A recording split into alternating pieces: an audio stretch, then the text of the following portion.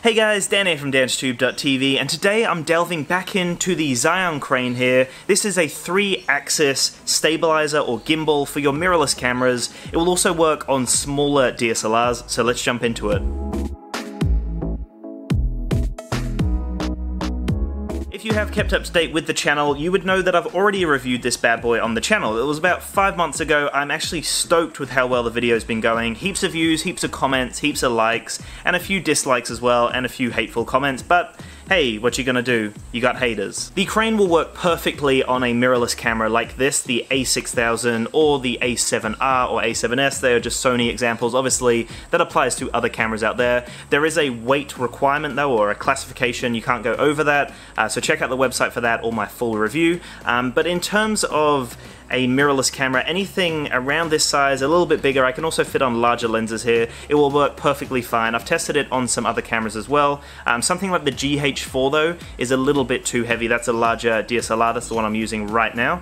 So just be mindful of that, otherwise you can ruin the motors here. But you have the 3-axis stabilizer here. So there's one motor, 2 motors there, and then the 3rd motor is down the bottom there, and that controls all of the axis, all 3 axes that you need, forward, up, down, left, right, and it really stabilizes the footage, guys. So the build quality itself is beautiful. They've used some premium metal here, they've got some little grip-proof rubber here, which is great for the actual camera, and then you've got some hardened thick plastic as well. You also have amazing electronics in here. You have a joystick to control movement, or you can just use the follow me mode, so as you're tracking, it will counteract all of the movements. One benefit of the Crane is how easy it is to install. So I can install it within a few seconds. Literally, you screw this in and it's ready to go. That's it. You then turn it on.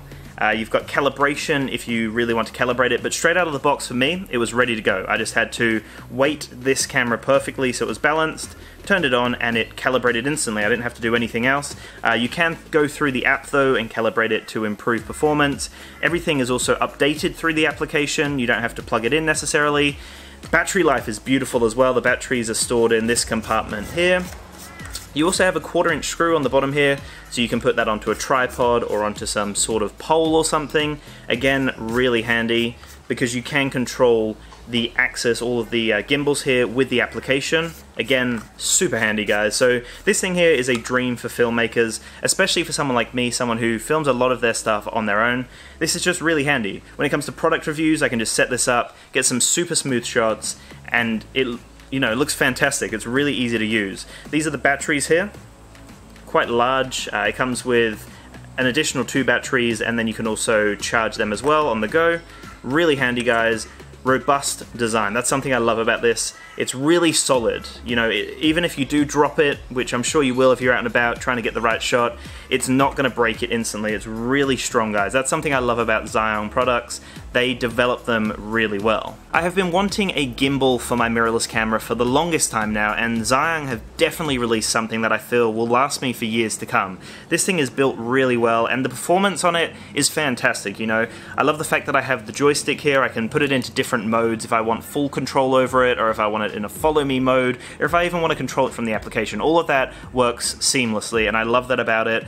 The build quality is great, guys. The only thing I guess I can mention would probably be the fact that you do hear the motors sometimes. If you put it down too fast, for example, if you try to get a nice tilting shot but you go a little too fast, the motors will make a little noise as they're trying to counteract that movement. Now, for normal use, it's fantastic and I don't hear the motors at all. It doesn't necessarily pick up the audio from the motors when I'm recording on a camera, so I guess that's a positive, and a lot of these cameras here are pretty good at blocking out, background noise and whatnot and wind noise, so it does a really good job of just kind of counteracting that. But like I said, if you're going like crazy, like all over the place trying to get some Michael Bay crap, then it's probably going to struggle a little bit. But when it comes to just mounting it to a tripod and controlling it from the application, fantastic, guys. That's something they've done really well. The software is developed perfectly, hardware is beautiful as you can see, and the performance and the outcome is just great, guys. So if you want to put a little bit of money into your filmmaking, this is definitely a great step, guys.